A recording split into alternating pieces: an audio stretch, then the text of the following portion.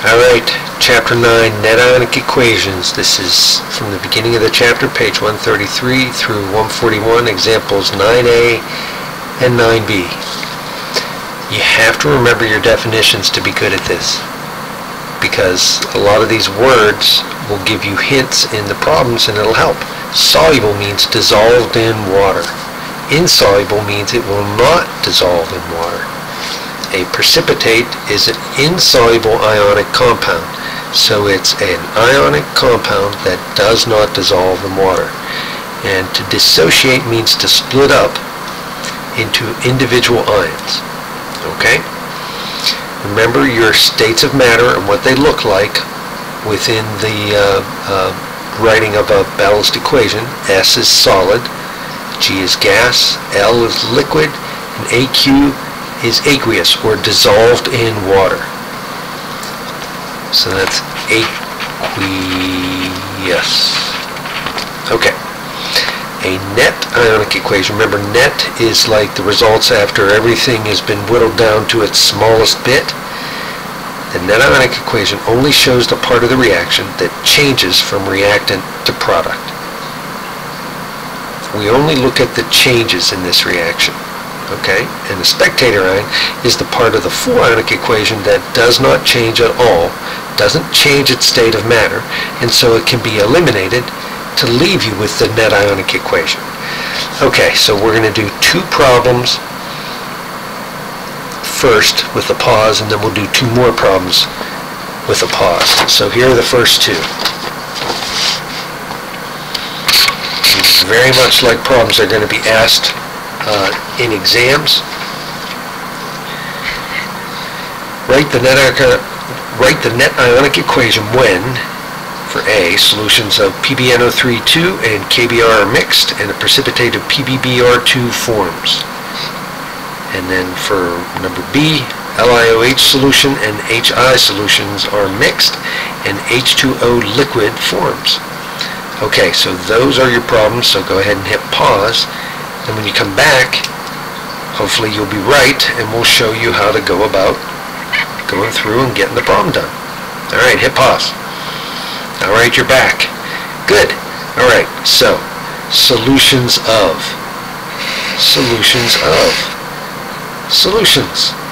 Dissolved in solution. Solutions of PbNO3(2) and KBr, these are two ionic compounds that dissociate, are ionic compounds that split up into their individual ions. Can you look at this and write the individual ions? That will be very helpful if you could. You may not be able to tell lead and what it is off the periodic table. After all, lead is here.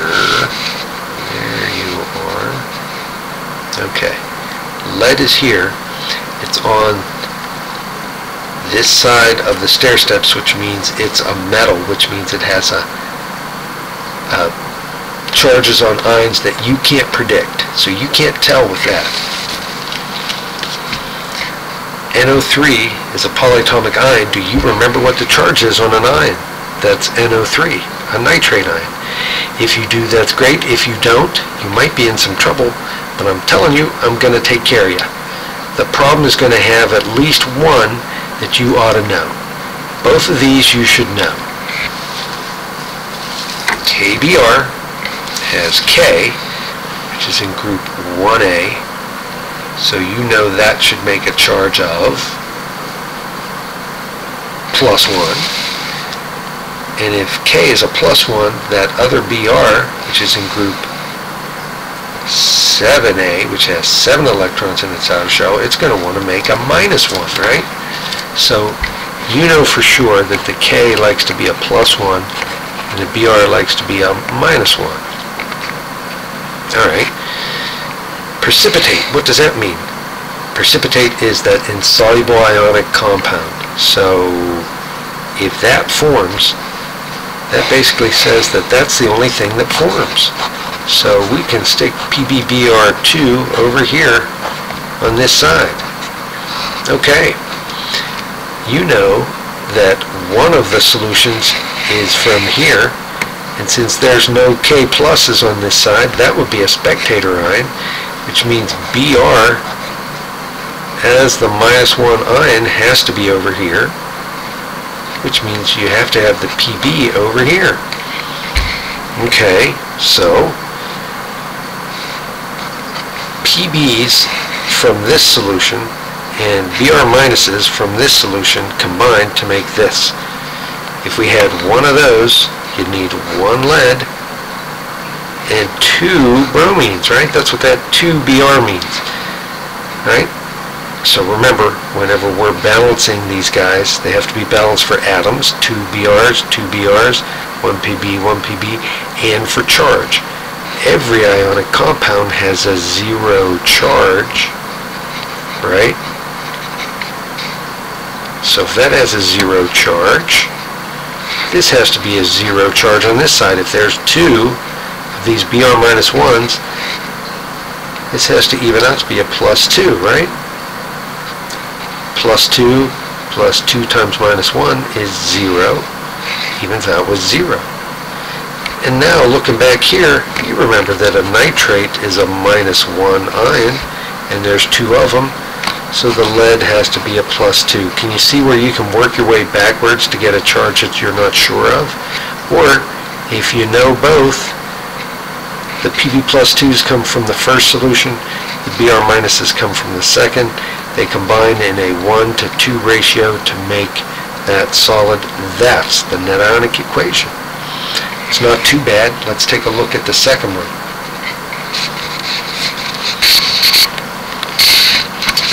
Okay. Let's see how we do here. Okay.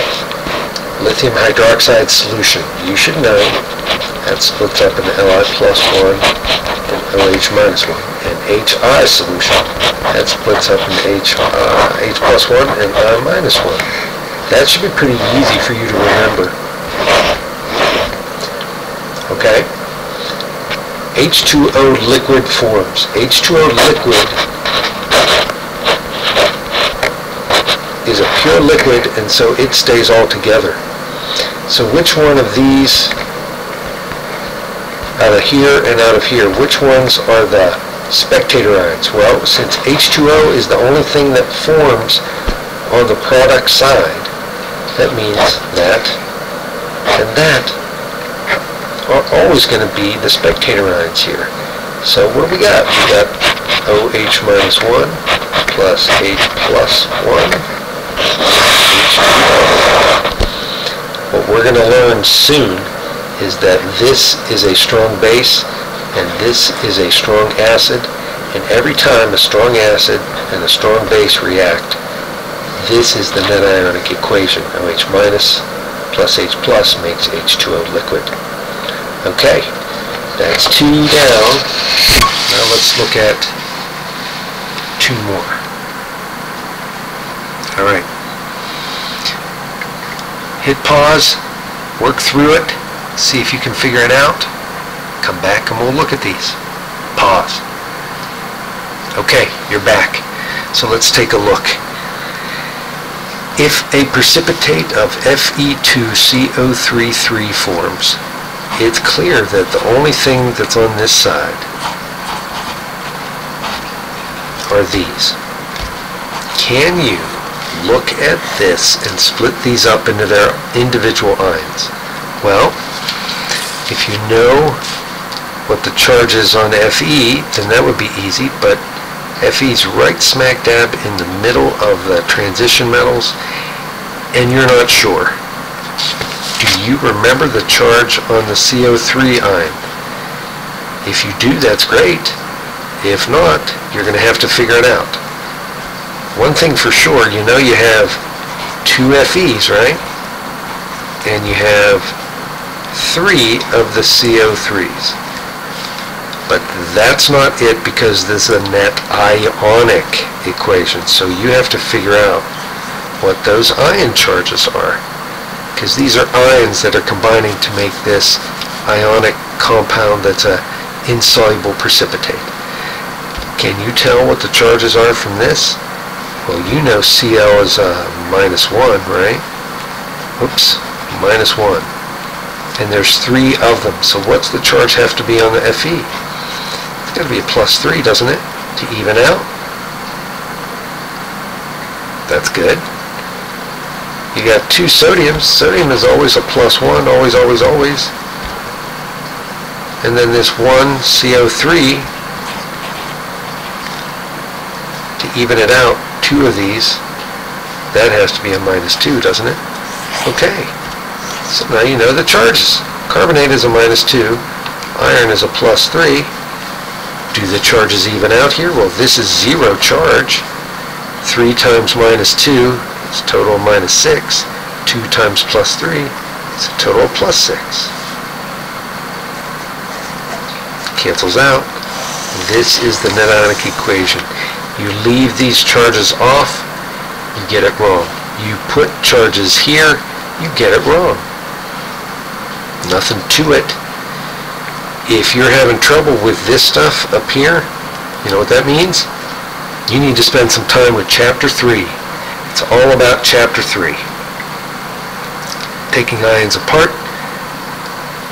We're taking compounds apart that are ionic into their individual ions and then taking them and putting them back together. Alright, let's look one more time. Aqueous solutions of HClO4 and K2CO3 are mixed.